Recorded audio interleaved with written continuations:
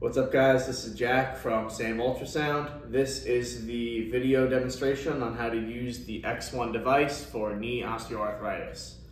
So first we have this is the Sam X1 wireless device. And this is the single-use gel capture patch that you use with the device.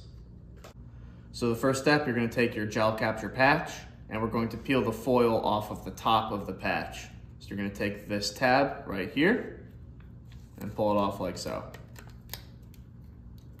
The next step is to take the actual X1 device and we're going to place it into the patch like so. We have these 4 tabs. You're going to line them up within the well of the patch and snap it on like so. When you're doing this, make sure not to press down on the bottom foil of the patch.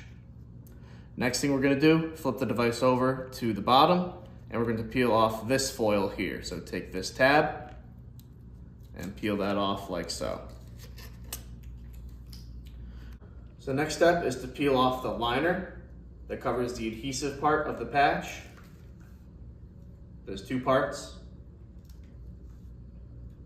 So once the adhesive is exposed, you're going to want to place it on the middle portion on the side of the knee.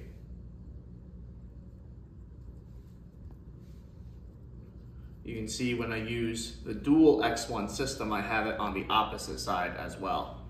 To power the device on, simply hold this blue power button. This light will turn blue and the SAM is active.